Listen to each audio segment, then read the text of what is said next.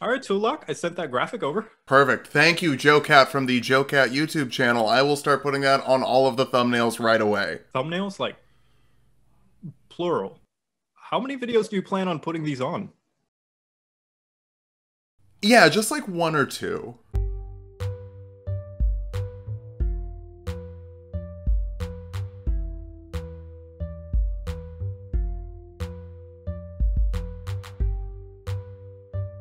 Let's start off with our goals for this build. First, we need that Krogan charge with the ability to put our head down, then put our enemies down. Next, we need some biotic buffs with the ability to pull and lift our enemies. Finally, Thresher Maws are best taken out from a distance, so we'll load up with some firepower. For stats, we'll be using the standard pointer right from the player's handbook. Roll for stats if you want, just make sure they are extra thick. Constitution will be number 1. Krogan are the only ones who can deal with the Rachni, both because of their skin and the poison resistance. Strength next, I'm not totally sure what a shoulder tackle would be, I just know we're gonna need strength for it. Dexterity after that, you shoot more than you punch, so maybe it should be higher, we just don't need it for heavy armor like we do strength. Follow that up with intelligence, you've got high-tech weaponry and space. For some reason it gets upgraded to require ammo, even though it didn't in the first game.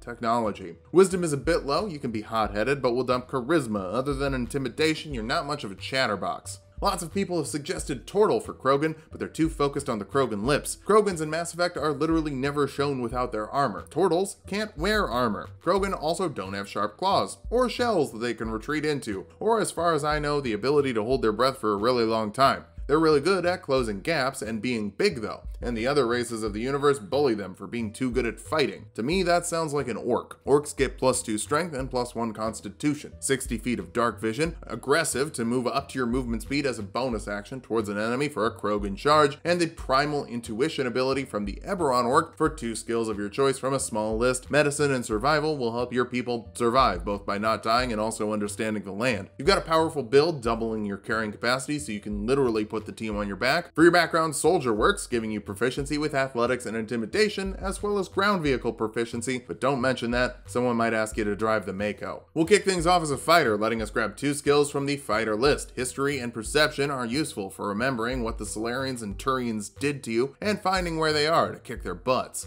For your fighting style, unarmed fighting lets you deal 1d6 bludgeoning damage with your unarmed attacks, and 1d8 if you've got 2 free hands. You deal 1d4 bludgeoning damage when you grapple people, and an extra d4 of damage when you attack a grappled target. Unarmed attacks don't have to be punches, it's just hitting someone with a part of your body. Headbutts and shoulder slams would count. Archery would be a nice fighting style, but unarmed fighting buffs unarmed fighting more than archery bumps archery, if that makes sense. You also get second wind, letting you heal 1d10 plus your fighter level as a bonus action once per short rest. Your physiology has some regenerative capabilities for sure. Second level fighters get action surge, letting you make 2 actions in 1 turn once per short rest. Run forward shooting, then tackle someone to the ground in a way that only you can. Actually, you can't attack with your bonus action. We'll get something for that. Third level fighters can unlock some biotics with the Cyanite subclass. You get a psionic energy die, which is a d6, but the cool kids call it a psi die. You've got a number of these equal to double your proficiency bonus per long rest, and can use them on things like a protective field. That'll reduce incoming damage on a creature within 30 feet of you by the psi die plus your intelligence modifier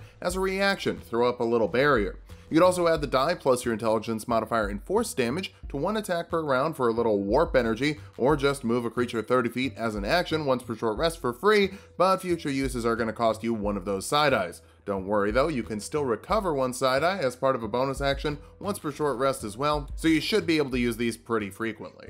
4th level fighters get another ability score improvement or a feat. The charge of feat lets you attack as a bonus action after you take the dash action and deal an extra 5 damage or shove 10 feet instead of the standard 5 if someone's close to a cliff. You can use this with action surge to shoot, close the distance, and attack again. 5th level fighters get an extra attack, letting you attack twice with your action instead of once unless you're using a crossbow of some kind. Then you'd have to reload. Unless you had the crossbow expert feat, which lets you fire multiple shots in the same round with a crossbow and even make an attack with a bonus action as a hand crossbow if you'd rather use a heavy pistol. And you can fire within 5 feet without disadvantage, but we can't get that yet, so just enjoy your psi die bumping up to a d8. 6th level fighters get an ability score improvement, but we're actually going to grab the crossbow expert feat since I described what it does last level. I don't think I need to describe it again, especially since I like to give it to to every character with a gun. Also, if your DM puts guns in their setting, just use a gun, that's fine. I just don't know if they're gonna allow that. 7th level Psionites get some abilities from Telekinetic Adept, like Psionic Thrust, to force a creature you hit with your Telekinetic Strike to make a strength saving throw. Failing that, they're knocked prone or they fly 10 feet in a direction of your choice. With the Charger combo, you can move someone 20 feet in a single round, that's pretty good. Psi-Powered Leap lets you use your side-eye to give yourself a flying speed equal to double your walking speed for 1 round, to fully yeet yourself across the map as a bonus action. This is another one that you can do once per short rest for free before you start spending your side-eye.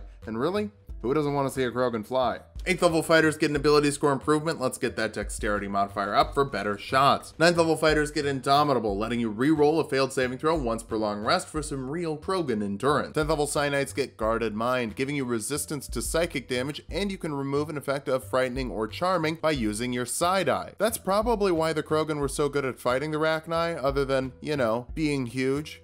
11th level fighters get another extra attack for 3 attacks per round or 6 attacks with your action surge. Keep in mind this only applies to attack actions, not bonus action attacks from Charger or hand crossbow bonus action shots. It's still good, just not super busted. Your side-eye now also is a D10. 12th level fighters get another ability score improvement. Guns are your best option, so more dexterity is what I'll recommend. Wrex might not seem like the most nimble guy, but he's got some moves. 13th level fighters get another use of Indomitable. Fighters aren't very complicated, but hey, neither are you. Nothing wrong with getting things done quickly and effectively. 4th level fighters get another ability score improvement. Get that dexterity higher. It started a little low, but if we're slow and steady, we'll get it capped, like a turtle.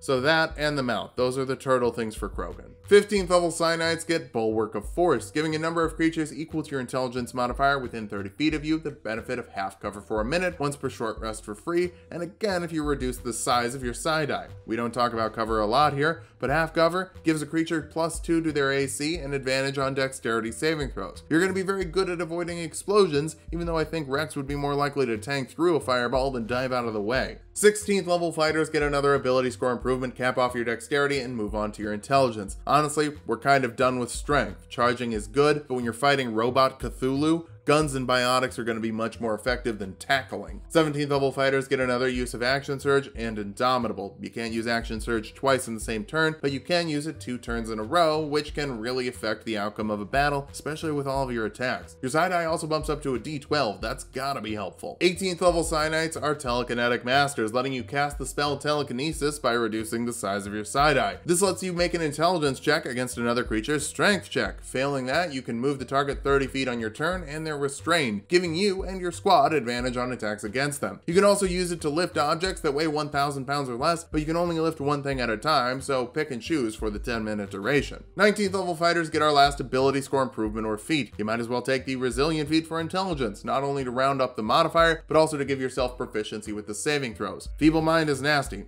Nobody's going to be messing with your head. Our capstone is the 20th level of fighter for another extra attack, with 4 attacks using your action, 8 attacks with Action Surge, or 9 attacks with a bonus action attack from a hand crossbow, if you don't mind keeping it light. Now that we've hit level 20, let's figure out how viable this build is. First, you've got a lot of attacks, and a capped shooting modifier to send out some very consistent damage. You're also a great tank with around 180 HP, 3 uses of Indomitable, 20 AC with the Bulwark up, and ways to reduce damage with your side-eye. Finally, a lot of your psychic barriers can be given to your team as well, making you a great buddy to have on the squad. For weaknesses, investing in strength and dexterity is always hard to do, but it's even worse when your subclass also asks for intelligence. You're just spread too thin. Focusing more on being an archer would make you deal more damage. This also stops you from being as tanky as you could be. The Charger feat is in character, but the tough feat would be much better, and it would help you fill the role of damage sponge more effectively. Finally, even with Indomitable, you could be failing some wisdom and charisma saving throws pretty regularly. Hold person and banishment are never a good time, but you don't need charisma. That's what Shepherd's for. Use your Krogan muscle to bust down doors, light up foes, and throw people around with your biotics. Just hope that Shepherd really does have enough charisma. I feel like if they're not good at talking, you could be the one paying the price. Thanks for watching. If you liked the video, subscribe for more. We're making a new video every day this month. Special thanks to JoeCat for guesting in this video. Go check out his channel where he's got a spicy new video coming out.